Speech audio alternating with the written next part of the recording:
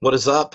Today's question comes from someone who asked not to share the fullness of their personal story. But I'll give you a summary so you get the context. They come from a very conservative evangelical family, and they asked, how can I explain, using the Bible, my commitment to Christian universalism? Meaning, there may be a hell, but that junk's empty. You know what I mean? And so um, here's a few things I would like to suggest or say or recommend. One, um, it, it's actually not a crazy liberal idea. I just want you to know that. A lot of times people that have grown up in a context where all the religious variations around them are like, how many are elect? Or how hot is hell? Or am I really saved? And there's an anxiety that's intricately bound to your Christian piety about your eternal destination. When those expressions of Christianity are dominant, the idea that God in Christ is reconciling the world to God's self, and that literally means the world, and that there's a revulsion to it because it's actually a threat to the anxiety and questions that nag at the heart of their account of the faith. Now, I think a reason a lot of people get to reading the scriptures and going like, oh, God redeems everyone, is because it actually is, I mean, I personally like it the best, but a legit way of hearing and reading the Hebrew scriptures and the Christian scriptures. And in particular, the early church, it was like a popular live option. So before we jump into just a few texts, that I want to just recommend a book real quick. This book, Every Knee Should Bow. It is Biblical Rationales for Universal Salvation in Early Christian Thought by Stephen Harmon. He was one of my professors in undergrad, and he is a patristic scholar, like studies theologians in the early church. And he wrote this book, and it is on Clement of Alexandria, Origen, and Gregory of Nyssa. So 3 early church fathers and their exegesis, wrestling with scripture, and all 3 of them are types of biblical universalists. And I say all 3 of them because, like, Clement of Alexandria is like the guy that articulates what came to be Orthodox Christian Trinity, right? So when you go, I really need to be able to describe to my family a understanding of Christian universalism and use the Bible, how do I do this? Well, one is just to know, like, that's how a lot of Christians, ones that shaped everything it means to be a Christian, thought. Now, here's the other side of that. Underneath that quest to go, like, how do I describe it and point it out biblically, is probably a shift internally to what is definitional for you as a Christian. A Christian universalist, tends to have these 3 theological commitments. One, that God is love. Now, I know what you're saying, God is love, but this means that there is nothing about God, in God, or comes from God that is not love. Love is not something God occasionally does or engages in, but God's very essence. Like when you say God is love, that's that the great mystery of God is a mystery in which every depth that is yet to be understood or revealed is another depth of love. God is love, love known and unknown, but nothing but love. At the heart of Christian or biblical universalism is the recognition that the whole narratives that come in and out and are woven into Scripture itself, the Scripture itself is a narrative of a God who is love. And at the climax of Scripture is that passage in 1 John where John says God is love. So that's one. And the second element is that love requires freedom.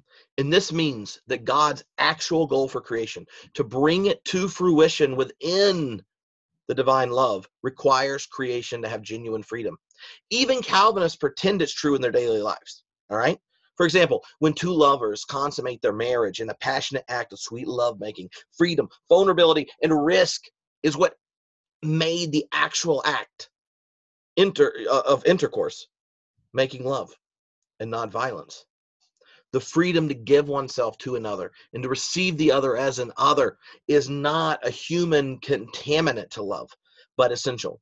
And because the God who is love desires to love all creation, the whole world, and genuine love involves freedom, the creatures of the Creator have received a gift of freedom to love God as a result of God's own free decision to love and create. So if God is love, and love requires freedom, it's in that theological context that things just start to sound different when you read Scripture. And I want to point out two of them, and then we can talk about the little third rule here for biblical universalists. The first one is from 1 Corinthians chapter 15. This is verses 20 through 28. But in fact, Christ has been raised from the dead. He is the first crop of the harvest of those who have died. Since death came through a human being, the resurrection of the dead came through one too. In the same way that everyone dies in Adam, so also everyone will be given life in Christ. Each event will happen in the right order. Christ, the first crop of the harvest. Then those who belong to Christ that is coming. And then the end, when Christ hands over the kingdom of God to the Father. When he brings every form of rule, every authority and power to an end. It is necessary for him to rule until he puts all enemies under his feet. Death is the last enemy to be brought to an end. Since he has brought everything under control under his feet, when it says that everything has been brought under his control, this clearly means that everything except for the one who placed everything under his control. But when all things have been brought under his control, then the Son himself will also be under the control of the one who gave him control over everything, so that God may be all in all. All right. So there you have this picture. What is the power of the resurrection? What does it do? First things, the resurrection of Christ is the first fruits of something all creation comes to participate in. He's the first fruits of a harvest, but the harvest comes after sin, law, death, all these principalities and powers that reign in our world are put under the feet of Christ. And then Christ becomes subject to the Father, gives God's self to the Father. Then, at that moment, God's all in all. So the resurrection of Christ is the first fruits of something everyone participates in. The resurrection of Christ is the revelation of the world's own future in God. It's also in that text describing that the conquering of sin, the defeat of principalities, powers, whatever it is that keeps us from participating fully in the divine life, is being subjected to Christ. So in all things are subjected to Christ when they are put rightly ordered underneath the one God of love. Then all things, it says, come to participate in God. Right? The trajectory of salvation in the text is that God is all in all. So that all that is identifiable is identified with God. You, me, our enemies, people in the past, those yet to be born, all of creation comes to have its place in God. That this other creation, God makes a space for creation and brings things into being and gives them the gift of freedom and relationship. And then the beautiful vision of our future, our end, is when all of those others come to participate freely in the loving essence of the God who is love. When God is all in all, the all includes all. And when all are in God, the God of love, no one is left out. Now, here's the thing.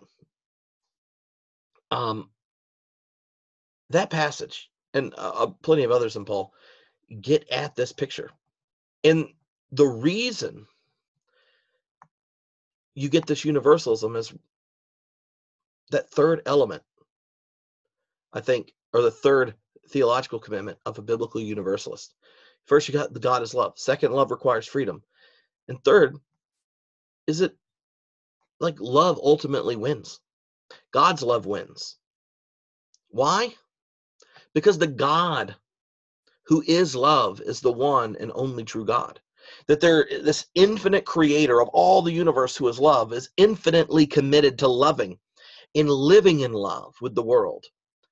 The finite world and every finite person in it will remain for all eternity an object of the pure divine love of God.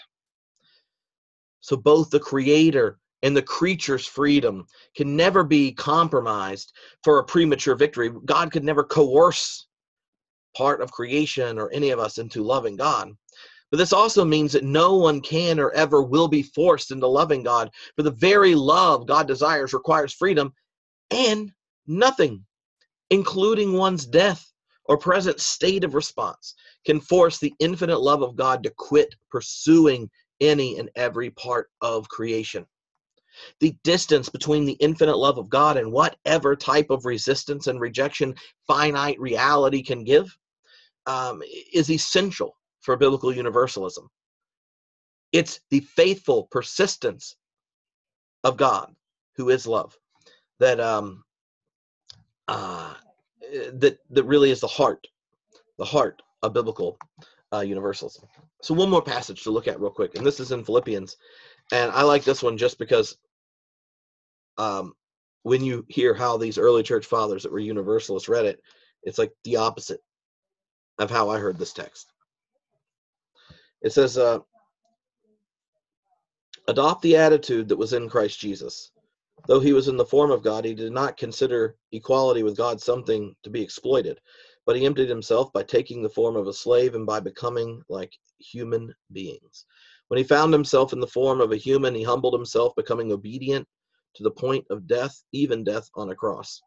Therefore, God highly honored him and gave him a name above all names, so that at the name of Jesus, everyone in heaven, on earth, and under the earth might bow, and every tongue confess that Jesus Christ is Lord, to the glory of God the Father.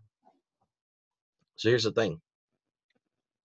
Gregory of Nyssa, like OG Trinitarian theologian, he's like, that passage, that's about universalism. Why, you might say? Well, the whole first half is how God's greatest revelation and power in the person of Jesus came what? Through humility, through kenosis, through self-giving. What does love look like in enactment? But love is the one who humbles, who comes, who serves, and is faithful to that loving embrace of God all the way to cross. God does not build crosses, but bears them. So that what? At the name of Jesus, every knee shall bow, every tongue confess that Jesus Christ is Lord, to the glory of God the Father. Now, most of us have so internalized combative visions of the gospel, battling it out, understandings of mission, evangelism as getting people out of hell and stuff like that.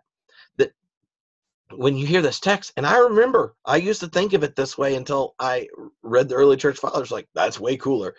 You hear this text and you're like, yeah, so if my Jewish friend doesn't ask Jesus in his heart, one day he's going to have to call Jesus the Messiah. He's going to bow down, boom shakalaka, and do it.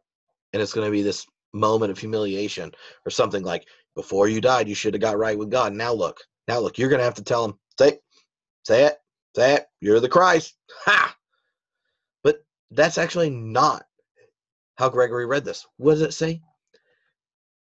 That at the name of Jesus, every knee should bow and tongue confess that Jesus Christ is Lord, to the glory of God the Father.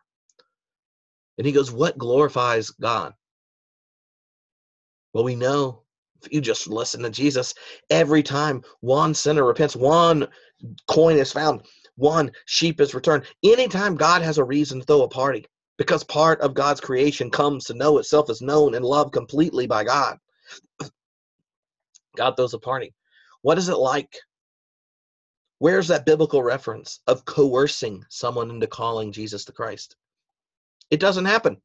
Every person in the Gospels and in Acts, that confesses Jesus Christ as Lord does so because they're compelled by an encounter, a redemptive encounter, a healing encounter, a transformative encounter, an empowering encounter. If you think of all the individuals who ever come to use the word Christ on Jesus, it's because they were touched and blessed and transformed by God. And so Gregory says, obviously, if everyone comes to give glory to God because of what God is doing in Christ, then they too have been embraced, empowered, encouraged, healed, restored, found a brother of solidarity in their suffering, something like that in Christ. So if here Paul is sharing with us, and this is actually him quoting an early church worship song, that at the name of Jesus every knee will bow and tongue confess that Jesus Christ is Lord, to the glory of God the Father, then they're singing about a time in which sin, law, death, oppression, injustice, and all the things that put barriers between human beings and in the world, human beings and each other, human beings and even themselves, and human beings and God, when all those powers and principalities are destroyed. They're describing in this song a picture of what it looks like when creation itself finds its future that was testified to in the resurrection of Jesus as the fruits of this first fruit revelation in Christ. It's a picture of what love does when love comes. It's a picture of the God who is love, giving the gift of freedom, and in the freedom, all of creation gives glory to God the Father, realizing that God is the canonic one, the self-giving one, the loving one. And as Christians, we call that God. That revelation of God comes in Christ. But this biblical picture, what Gregory of Nyssa is saying is, look, love ultimately wins. Love ultimately wins. And so no matter where you are, and Paul here in Philippians is quoting it from a jail cell, right? He's saying, Jesus was faithful all the way to death on a cross. He didn't coerce. He didn't demonize. He came loving, embracing, and sharing. And it's at that name. It's at that one who imaged the invisible God so beautifully. That is the picture of God that we are going to praise and testify to when all give glory to God, the Father, by saying this is what love looks like. This is our true source and our true purpose and our true future. This life freely lived in the presence of God. So there you go. That's how I would look at those texts, and then point out that the early churches always read these texts as with universalism as one option, and then say, I happen to have a few theological commitments I don't think are weird. God is love. Love requires freedom. And if the freedom of the infinite God of love is always going to be loving, then there'll never be a moment where anyone unreconciled and unembraced by the love of God won't be sought. Peace.